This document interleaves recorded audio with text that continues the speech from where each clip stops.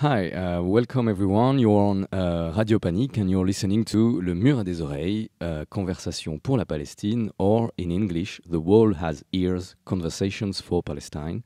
Yes, indeed, this month again we'll be speaking English. We are recording on October 22nd from the Brussels National Theatre, where our guest today, Israeli historian and professor Ilan Pappe, will be talking tonight as part of the series of events set up by Le Festival des Libertés. Good afternoon, Professor Ilan.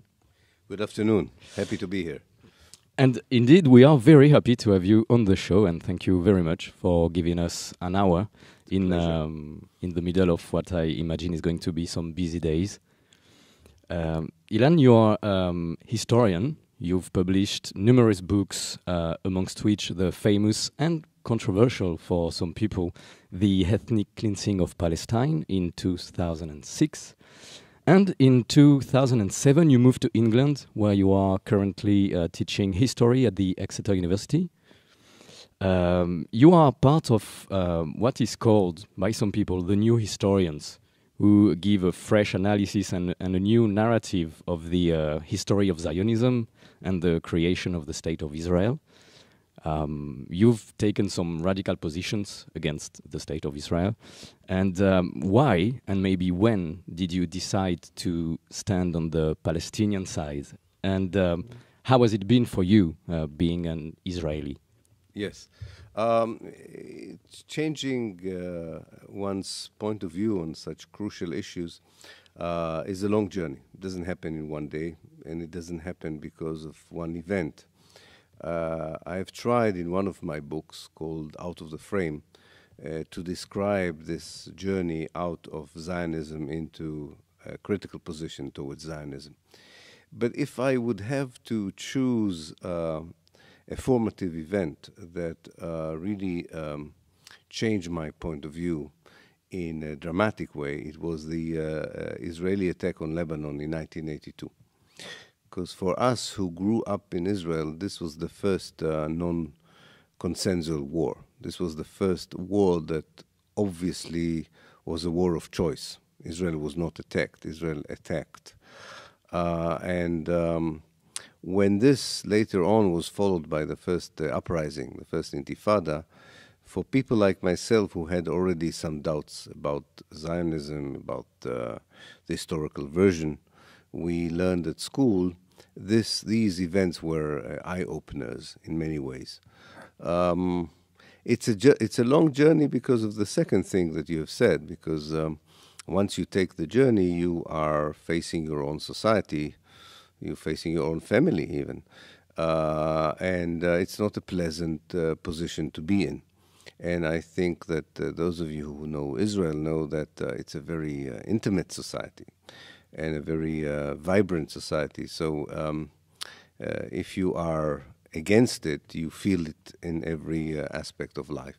And I think that's one of the reasons that for people like me, it takes a bit longer eventually to come to the point where you say there's no return. You have to subscribe to these views, whatever the repercussions are. Okay, thank you, Frank. Hello, you're here too. Hi, how are you? I'm very well. Very happy to be with Ilan, yourself, and the family, I guess. I think it's very interesting, what you're saying about Israel, because people don't realize. I mean, most, I guess, nation states now are very propagandist, but Israel is even more peculiar in this way and goes even further.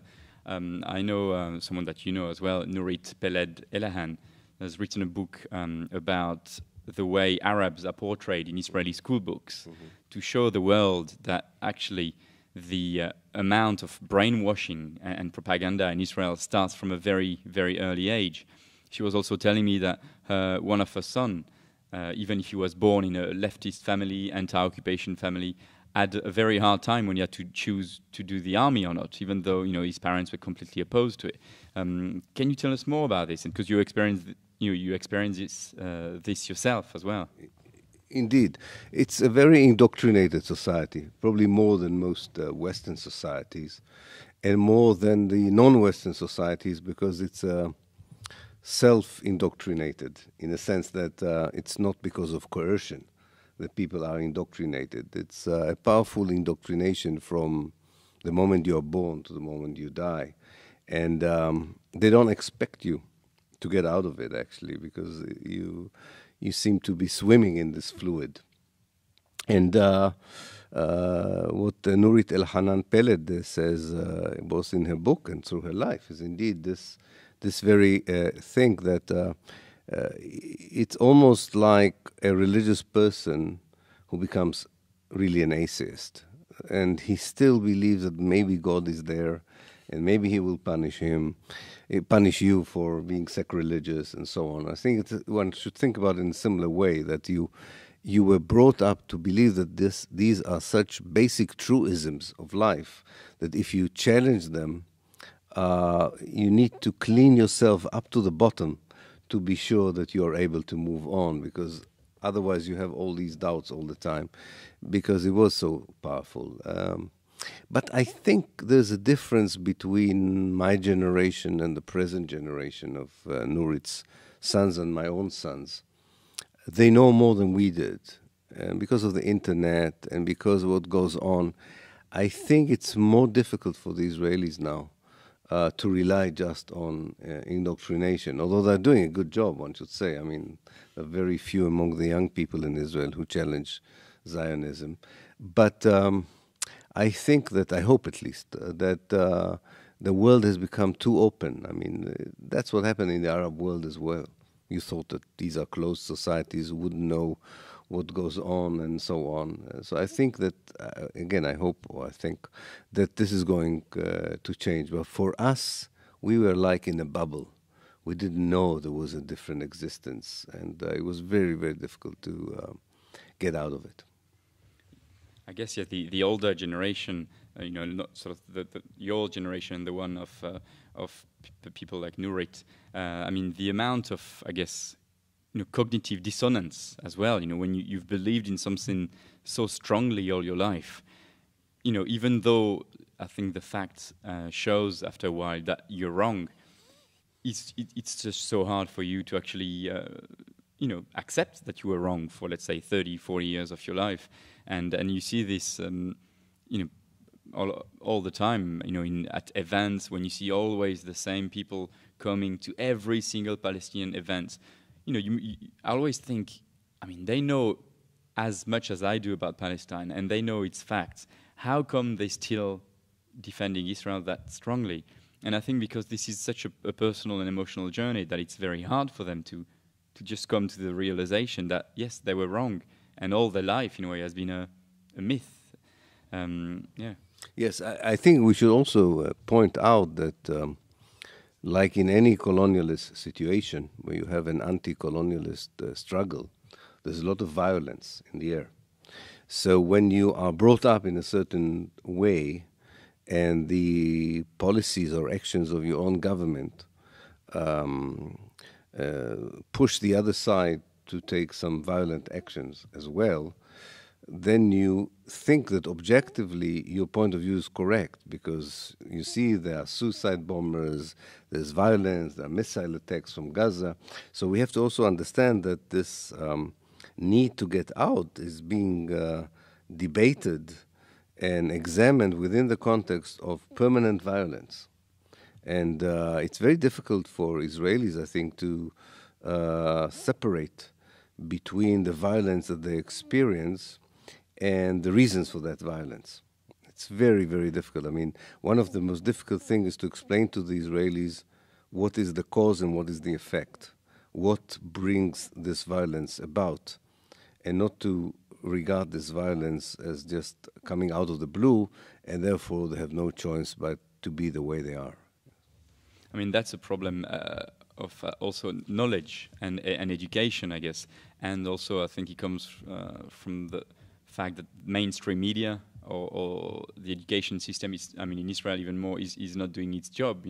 When you hear people here, I mean, even Europeans, not non-Israelis, saying, look, what do you want Israel to do? Hamas has been sending 150 rockets a day to Sderot. They have to they have to react.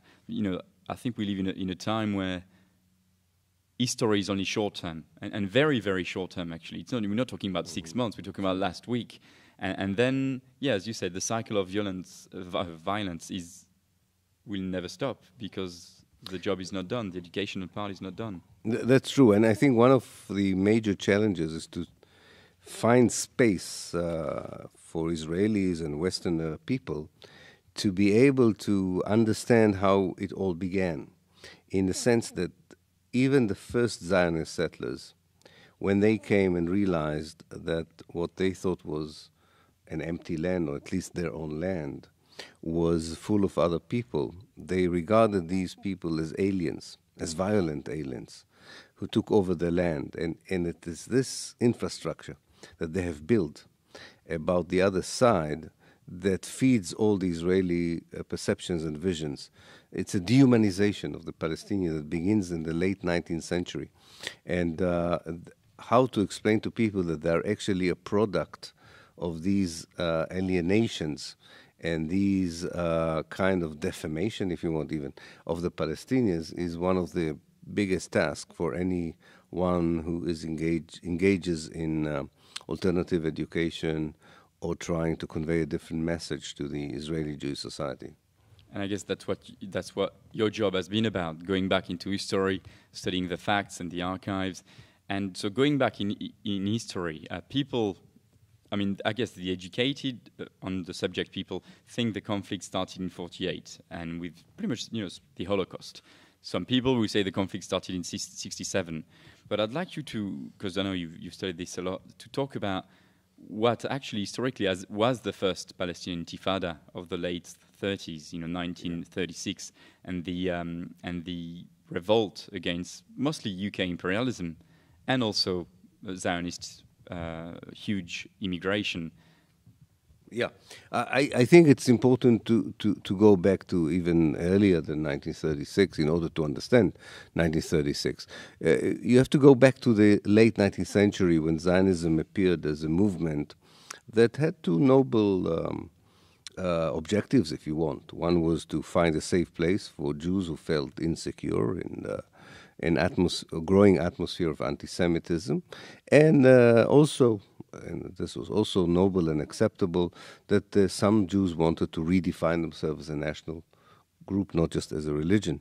The problem started when they chose Palestine as a territory in which to implement these two impulses. And it was clear that because the land was inhabited, that you would have to do it by force.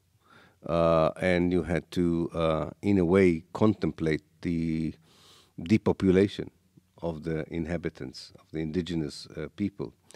And it takes time for the Palestinian community to realize that this is the plan. And even the Balfour Declaration did not steer, when it was adopted in November 1917, did not steer yet the public in Palestine to revolt against the British policy or the Zionist strategy. But by 1936, you can already see the beginning of the real results of this strategy. Palestinians are evicted from land purchased by the Zionist movement. Palestinians lose jobs because of a Zionist strategy to take over the labor market. And it was very clear that Europe is going to, or the Jewish problem of Europe is going to be solved in Palestine. And all these three factors pushed the Palestinians for the first time to say, we have to do something about it. And they tried to revolt. And you needed the whole might of the British Empire to crash that revolt, as indeed happened. It took them 3 years, and they used the repertoire of actions against the Palestinians that were as bad as those that would be used later on by the Israelis to quell the the Palestinian Intifada of 1987 and that of 2000. And this revolt of 36 was a very popular revolt, right?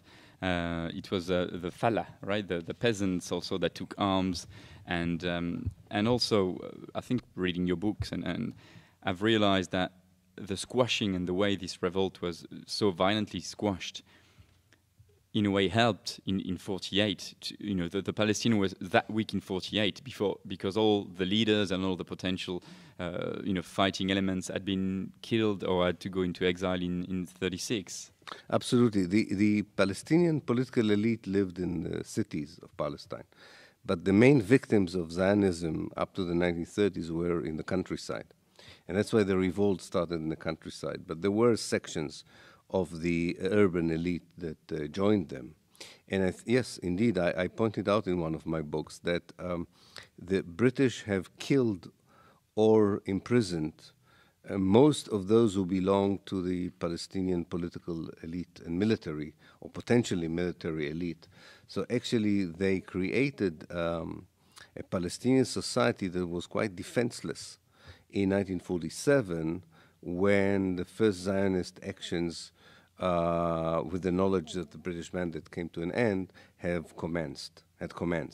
And I think it had an impact on the inability of the Palestinians to resist a year later, in 1948, the ethnic cleansing of Palestine. And also, your work as an historian has permitted to destroy myth about Israel. One of the myths is that Israel was created because the Bible gave it to the Jewish people. But I'd like you to tell us a bit about Theodor Herzl, that was, or is known as one of the founder of Zionism, who was not religious at all, right? And I think he didn't speak Yiddish or anything. That's right. Zionism had one element that is usually forgotten by historians, and this was a wish to secularize Jewish life. And if you secularize the Jewish religion, you cannot use later the Bible as a justification for occupying Palestine. So it was a bizarre mixture, which I like always to call that it's a movement made by people who do not believe in God, but God nonetheless promised them Palestine. And I think that is something that is at the heart of the internal problems of Israeli Jewish society today.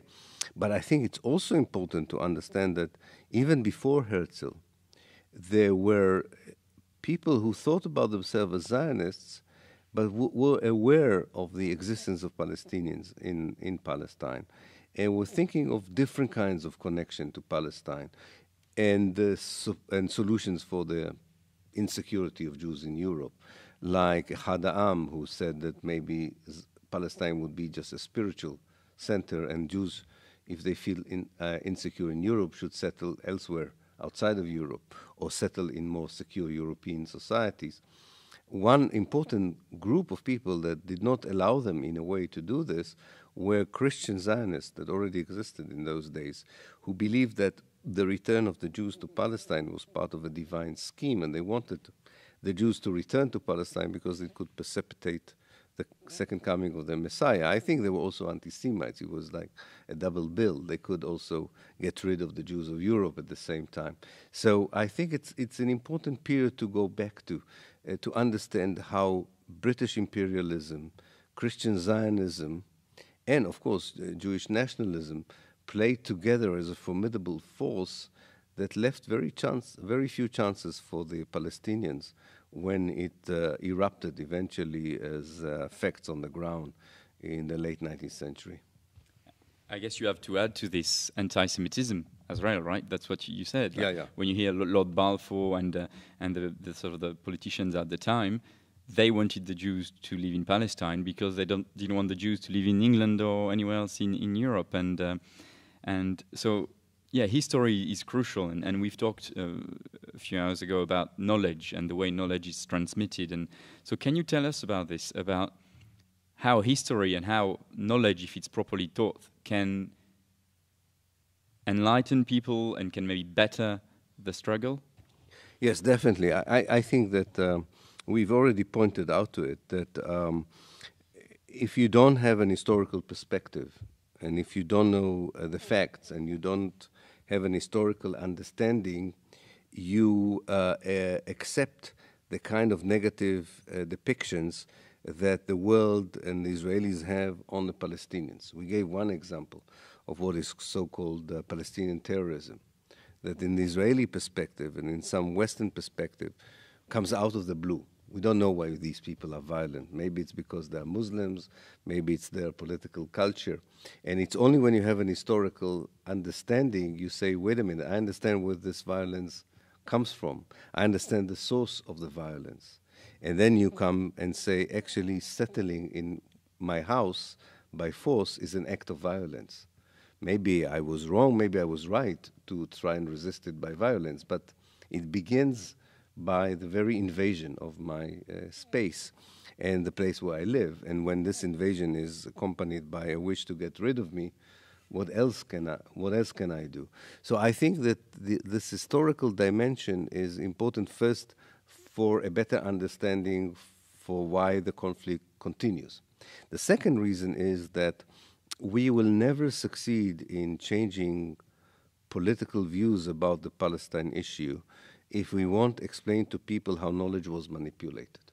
It's very important because you need to understand how certain words are being used, like the peace process, how certain ideas are being broadcast, like the only democracy in the Middle East, like Palestinian primitivism, and so on. You need to understand how these languages are means of manipulating the knowledge that is there so as to form a certain point of view and to prevent another point of view from coming into the space. So I think it's a double bill in a way. You need to understand the history of the place, but you also have to understand the power of narratives, how they are being constructed and how they are being manipulated and how they can be challenged. And the main narrative that the Israelis still succeed in portraying is this idea of almost a land that even if was not empty, it was full of people who have no real connection to the place. And they lose legitimacy. They lose one's legitimacy because they're not there. Then they lose legitimacy because they're a bit of Bedouins and nomads, so they don't really care. Then they lose legitimacy by being violent. Or by being Muslims after 9/11. I mean, there's all the time this machine or laundrette of words and ideas tries to convince you that whatever the Israelis are doing, if you're not unhappy with this, it doesn't matter because there's no one there on the other side that really has anything legitimate to offer. So it all depends on Israeli kindness. If you check very carefully the language of peace since Oslo, even before, but it's more accentuated since Oslo. It's all about Israeli concessions. The language is concessions. Israelis will make concessions to the Palestinians, and then there's a chance for peace. If this is the departure point, there will never be any reconciliation. I invaded your house, but I'm generous enough to let you come back and take the sofa with you to the new place. This is hardly a dialogue that wants to resettle a conflict. It is almost more humiliating than the act of invasion itself.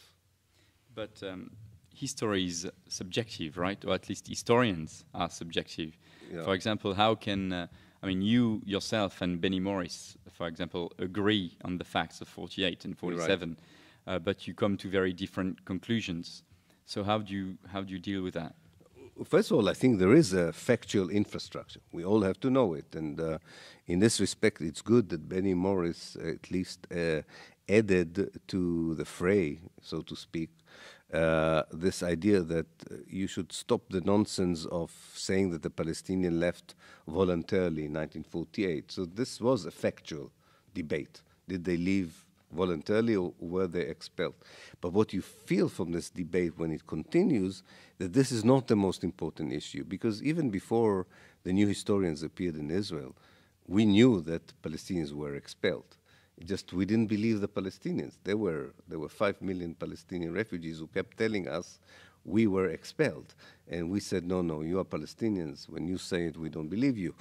Only when the Israeli historians came and said, you know what, they're right, we found some documents that say that they're right, then suddenly they were telling the truth. But this was only a first step. The most important thing is not what happened, but what do we learn from what happened? What are our conclusions? And this is a moral debate. It's an ideological debate. The artificial attempt to say that the historians can deal only with what happened and not say anything about what the implications are, the false approach in this can be seen from Morris's own work. He writes one book in which he is a bit sorry for what has been done in 1948. This is his first book. And his last book, he's sorry that the Israelis did not complete the ethnic cleansing. So he hasn't changed one fact in both books. It's the same facts, but the books are being rightly read very differently. One book does not like the idea of an ethnic cleansing. The other book endorses it, not only justifies it in the past, but endorses it as a plan for the future. It's gonna be time to take a little musical break, guys. Ilan, you've chosen 2 tracks, if I'm not mistaken, that you wanted to listen to. Could you introduce the first one to us and maybe tell us the reasons why you've chosen this one? Yes. The first track is a song by Cat Stevens called the Peace Train. I always loved Cat Stevens. I'm a product of the 70s, and he was one of my musical heroes. I also like his very bold move by converting to Islam and not being terrified by everything that was said about him. And I think there's some honesty in this guy. And this song, for me, was encapsulating, although I'm not sure he meant the same thing that I mean in it, but that doesn't matter. Encapsulates, for me, what I was always longing for, to have this peace train coming to Israel and Palestine. And I always understand that you have to understand who is the driver, who are the passengers.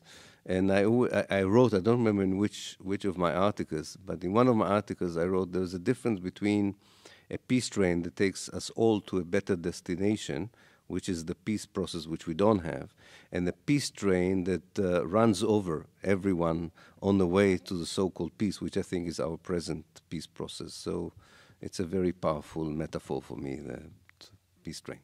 Thank you very much. We're listening to Cat Stevens, and we're coming back just after that. Okay, ready? I'm ready. Okay. Welcome back. You're still listening to Le Mur a des Oreilles, The Wall Has Ears, and we are talking with Ilan Pappe. Before the musical break, we talked about history, and we are now going to talk about the present. And I think, Frank, you wanted to... Yes, because obviously history is nice, and we talk about history, but we do, unfortunately, maybe live in the present. Yeah. And we have to... I know. I mean, Florent said at the beginning that you've moved to Exeter in the UK. Was it 2007 or 2008? In 2007. Did you move to the UK because of the Balfour Declaration? No, not really.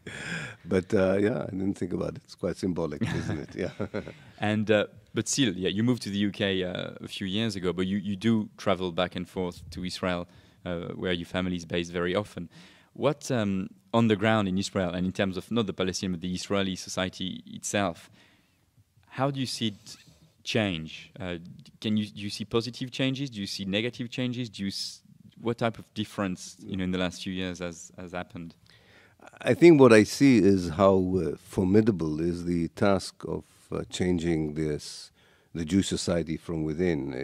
It seems to be more and more entrenched in its positions, and the more I'm thinking about it, the more, in a way, a bit desperate I am about the options of changing it from within. On the other side, there is a growing number of young people who seem to grasp reality in a different way.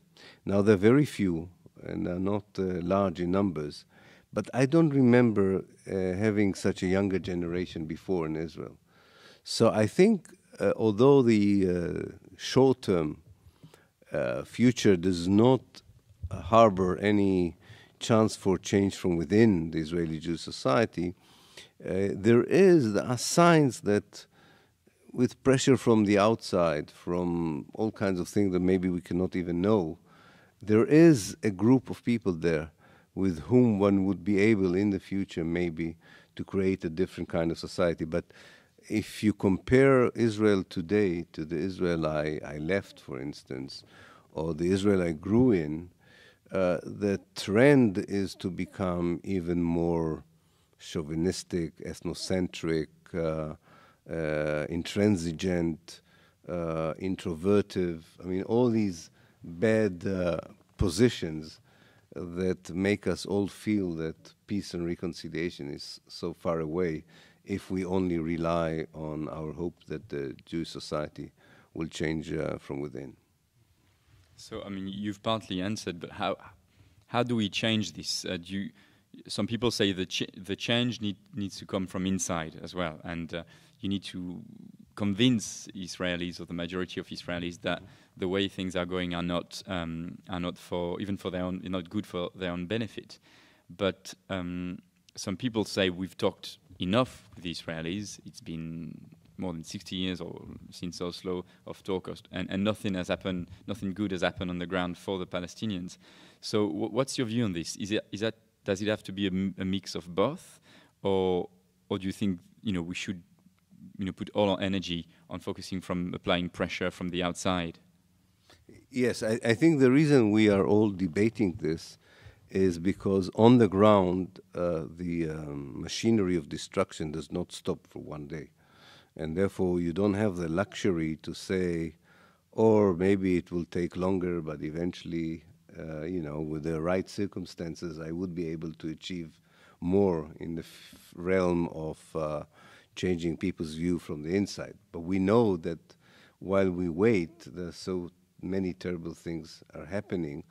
And we know also there is a correlation between the terrible things that happen and the realization of the Israelis, government and people alike, that there is a price tag attached to what they're doing. If they would feel that there's no price at all, they would even accelerate more their strategy for cleansing Palestine altogether. So I think it's a mixture in the sense that you urgently need to find a system by which at least you want to stop what is being done now. Not so much change all the past evils, but just to stop what's going on and to prevent what is about to happen. And for that you need a powerful model of pressure from the outside. And I think in many ways the model that activism in the world and activism in Palestine has found, the BDS, the boycott, divestment and sanction, is a good model. But it cannot be the only model. Cannot be the only factor. There are two additional factors which are very important to make it a successful process. One is on the Palestinian side. I mean, the fragmentations for so many years have left the question of representation in Palestine open, and that's not good. You need a good solution for that question. And secondly, you have to have a kind of an educational system inside that takes the time, works not under pressure, that does want to educate the Israeli Jews about a different reality, about the benefits of a different reality, and so on. And I think if these things are combined together, you have an authentic Palestinian representation, you have strong pressure from the outside, and you have the beginning of a system that tries to educate people from the inside, then it's not even a matter of having both. It's just having everything in place to have a more holistic approach to a reconciliation eventually. So you being a teacher, won't you be more useful teaching in Israel than in the UK? I don't know. Could you be the teacher you are in the UK in Israel? I don't think I want to be a teacher in the university anyway. So I don't think that university is a place where you teach people about the facts of life or you change their point of view. I think university became anyway sites for careers, not for knowledge or education. So I'm teaching in Israel as well in my own way, whether I do it through articles. If I'm allowed, I'm not allowed that much to speak, but when I can speak, I speak. And I would like to continue this. In fact, what I feel I'm doing in Britain is actually working more on the other side of this activism, the pressure from the outside, and less about education. Although, in order to, you cannot just maintain a BDS campaign without explaining to people in Britain and elsewhere why this is legitimate and why is it necessary. So I think we don't cease to be educators as well as activists all the time. It's just trying to combine the right measure between the action that you take and the amount of time you spend in explaining why you're doing what you do, and not to be impatient if people don't understand what you're doing. So you have to find the space and time to explain again until they can see your point of view. And to go back to the question, to the point you addressed just before, the point of representation and Palestinian representativity, I think I'm very interested in this question of solidarity. People often will say, if you are not Palestinian or if you are not Israeli, your role is to stand in solidarity with the Palestinian people. But what solidarity means, and what in solidarity with whom? Because there's no proper representation. So do you stand in solidarity with the Palestinian Authority? Do you stand in solidarity with Hamas? Do you stand in solidarity with the whole Palestinian people that so far don't have any representation? And because I'm always thinking like, okay, if my job is solely to stand in solidarity with whatever it means, the Palestinian people, what about if they decide that they want a state on 11% of historical Palestine and they want a neoliberal state? Yeah. Am I, is it compulsory for me then to still stand in solidarity with that? Yeah. Yeah, I think it's a good question, but I think, first of all, the solidarity is with victims of a certain policy and ideology. Even if these victims are not represented, your solidarity is with their suffering, and your support is with their attempt to get out of this suffering. Now, you raised an interesting question. What happens if you think that what they're doing is not going to get them out of this misery? I think part of solidarity is like a good friendship. Part of your job as a good friend is to tell your friend, I think I understand what you're doing, but I think you're wrong. And we find ourselves, those of us who are in solidarity with the Palestinian people, when it comes to our debates with good friends of ours on the Palestinian side who support the two-state solution or still support the peace process. I think it's part of our role and our just role as people who are part of a solidarity movement is to tell them, we think you're wrong. You painted a theoretical situation by which there's not even one Palestinian who would agree with you. I don't think that this is realistic. But if that happens, then maybe, yes, we have to rethink the whole idea. But I don't think we invent debates. These are organic to the situation. Namely, if you have a position between one state to two states, or what kinds of means the Palestinians should adopt, you connect to debates that the Palestinians have themselves. So you're not really outside that debate. You're not offering something that they are not thinking about themselves. And you are absolutely, I think that you would be betraying your solidarity if you won't have a position on the kinds of debates that are being taken. I know there is a nationalistic attitude sometimes saying that you're not entitled to do this and so on, but movements are made of people, and people are different from each other, and not everybody would play according to the same rules of the game. But I think solidarity is also agreeing on what is right to do and what is wrong to do. What are the boundaries of the involvement of people from the outside? And I think there is no dogmatic answer to this. And usually when someone flaunts it, when someone says, you have no right to say to me that you are for one state if you're not a Palestinian or Israeli Jew, it's usually to stifle a debate or not to want to listen to a different point of view. So I think that we should not waste too much time on this question. By now, I think everyone involved knows what solidarity means and what it entitles you to do and what it doesn't entitle you to do, even before the issue of representation was solved. You've touched upon the pretty eternal debate of the two states, one state, binational state solution, what people call it a solution. But in fact, when you look at what's happening and when you look at the facts, there's not really a debate, right? I mean, the two-state solution is still nowadays adopted by all the institutions, you know, the Europeans, the states, and the major countries in Western Europe. While as soon as you mention one state, people go, you know, it's utopia. They never live together. They hate each other.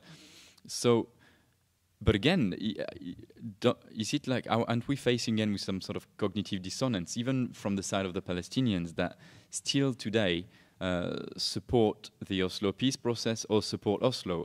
I've heard people that, I mean, Edward Said, for example, was saying you didn't have to be a genius, just read Oslo and read the document, and you'll see that it was bound, actually not to fail, it was bound to succeed for Israel, to bring Israel with a proxy army in the West Bank, etc. But still nowadays you've got Palestinians and politicians that defend Oslo and just said it failed because Yitzhak Rabin, a pacifist, it's still called a pacifist, died, and then the right wing took over. But the question of one state, which humanely has to be the more logical, is not really. I mean, it is more and more, I guess, in the mainstream media. But still, the work is not being done to educate people on what's possible with a common state. Yes, I think two things happened here. One is that because the Palestinian representation issue is still open, the people who claim to represent the people of the West Bank became the Palestinian representation. Now, from the perspective of someone who lives in the West Bank, one can see the attraction of the two-state solution. It can mean the end of military control in their life, and one can understand the wish to see the back of the Israeli soldiers as soon as possible. But it, of course, disregards the other Palestinian groups and their difficulties and agendas. And even when they don't regard them, it comes back to haunt them, as happened in Oslo, where neither Arafat nor Abu Mazen could really go the extra mile to sign with the Israelis because both of them could not forget the Palestinian refugees, even if they tend to totally ignore the Palestinians inside Israel. So that's one thing, and I think that's one of the difficulties, that you have a certain group of Palestinians who, to my mind wrongly, but at least one can understand why, believes that this is the quickest way of ending the occupation. I don't think it is. I think, as you rightly say, as Edward Said said, the Oslo Agreement was an agreement to ensure the continuation of the occupation, not the termination of the occupation. The second reason is that, and that's very surprising, but for some reason, the two-state solution, because it has a logical ring to it, it's a very Western idea, this idea of partition. It's a colonialist invention that worked in India and in Africa, the idea that you partition, whereas the non-Western world is a far more holistic world. But it's very interesting. Became a kind of a religion. To the extent that you don't question it anymore. You just work out how best to get there. And that is surprising. And that, to my mind, it makes very intelligent people even err in this respect, because they're treated as a kind of a religious logic, if you want, or or religion of logic, rather, or reason, as if this is the most enlightened way of looking at reality. And if you question it, then you question modernism, you question rationality, and so on. And I think that this is why a lot of people in the West would still stick to it. And nothing on the ground would ever change their mind. Of course, you're right. 5 minutes on the ground shows you that the one-state solution is already there, but it has a regime which is almost in certain areas like an apartheid regime, and in other it's a non-democratic regime. So you don't need to think about a two-state solution. You need to think how you can change the relationship between the two communities within the one state that is already there, operating since 1967. There's one thing I've tried to understand, and I've read about, and I've watched speeches about and presentations about very intelligent people like Noam Chomsky, Norman Finkelstein, say that the two-state solution is the step, the compulsory step towards something better. I went to a lecture by Norman Finkelstein, who he told me before the lecture, I will explain in this lecture how we do it. I went to the lecture and I still don't understand how this can be done, going to two-state, and how do you get to a two-state now? I still don't really get it. To then go to a one state or a federation of states. Do you see this? How does those steps work? It's again, it comes back to a rationalist Western way of looking at reality. In a rationalist way, you say, I can only do what is possible. I'm not allowed to think of what I want. I can only think about what I can get. So at this moment of time, it seems that you have such a wide coalition for the two-state solution, so you take it. You don't evaluate, which is very strange. You don't evaluate its morality, its ethical dimension, even if it's potential to change the reality later on. For me, it's like the Jewish joke that it's like someone who looks for a key they have lost, not where they lost the key, but where there is light. So the two states is the light. It's not the key. There is light, so let's go to the light. That you have lost the key somewhere else is not important because there's a lot of light, so you can see very well the terrain. And I think that has to do with enlightenment, this whole idea that this is a very reasonable approach. Of course, it's reasonable to a point, but it's totally insane because it has nothing to do with the conflict. It really has nothing to do with the conflict. It has to do with the way that Israel wants the world to accept its idea that already was constructed in 1967, that it needs most of the territory it occupied in 67, but it is willing to allow some autonomy to the Palestinians in that territory. The debates in Israel is how much autonomy, how much space, but not about the principle. And the only thing the Israelis always needed was an international support. At first, they thought they need an international support and a Jordanian support because the land used to be part of Jordan. Then in 1988, Hussein disappointed them and said, no, I'm not part of it. It's between you and the Palestinians. So the Israelis said, okay. So we need affirmation for our policy from the international community and a Palestinian representative. They looked for a local Palestinian representative. They couldn't find one. So in 1993, they were willing to allow the PLO, which surprised them, I think, when it said, okay, you have, as they understood it, you have our affirmation. We are happy to have a small autonomous areas in the West Bank, and you can have the rest, both in terms of space and in terms of control. And that's the two-state solution that everybody wants to convince us is the only way forward. Now, there isn't one Palestinian who can live with this reality, and therefore the conflict enrages and continues even with greater force, potentially at least in the future. I'll end with a question on someone that died 10 years ago now, Edward Said, Palestinian thinker, philosopher, teacher, musician. He was one of the last Palestinian, with Mahmoud Darwish, who also died, that really was someone that Palestine could look up to. He wasn't part of really, he was, but it wasn't really part of any political parties. And he was someone that they really could look up to for inspiration. And I know you knew him well, and he had great things to say about you as well. I read one of his books where he mentioned you and your relationship. So can we end with you giving us a few words on Edward Said and his role? Yeah, definitely.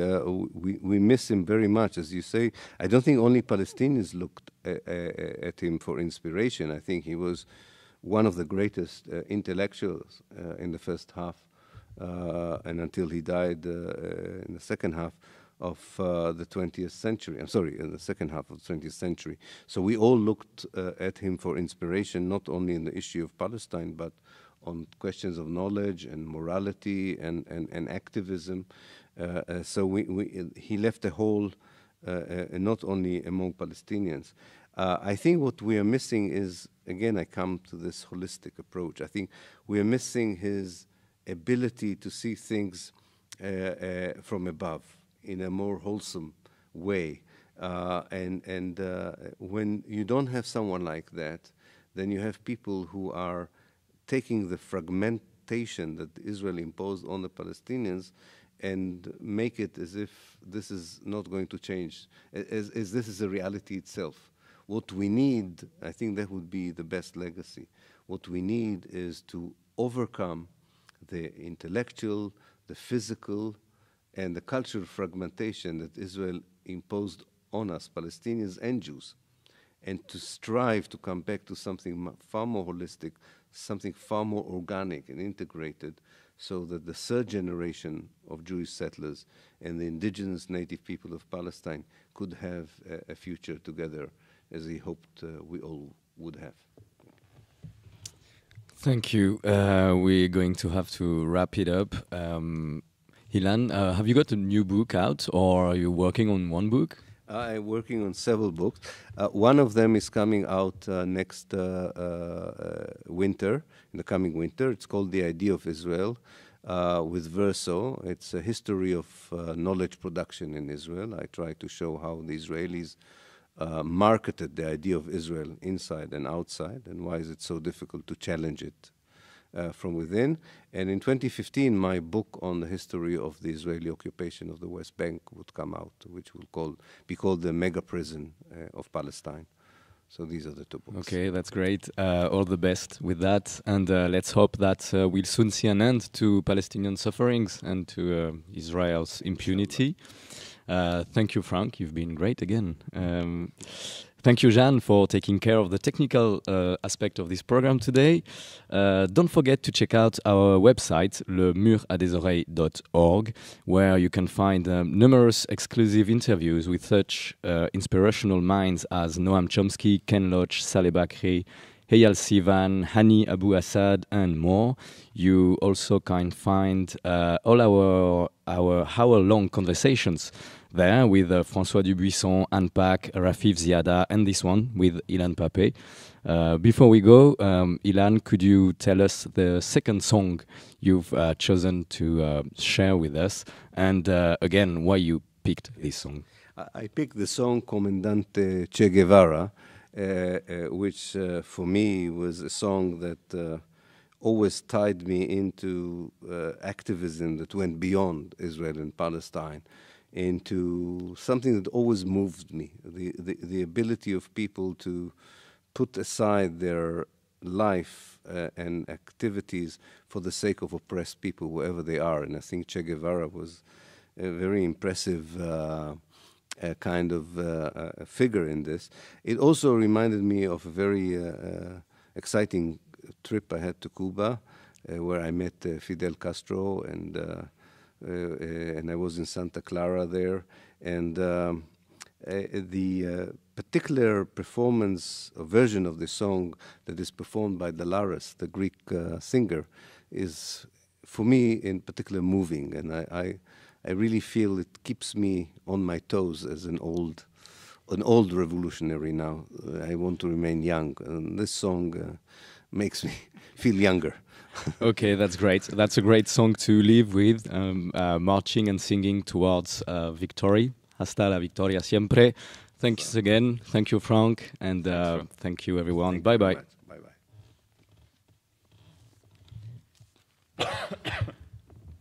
תודה רבה לך.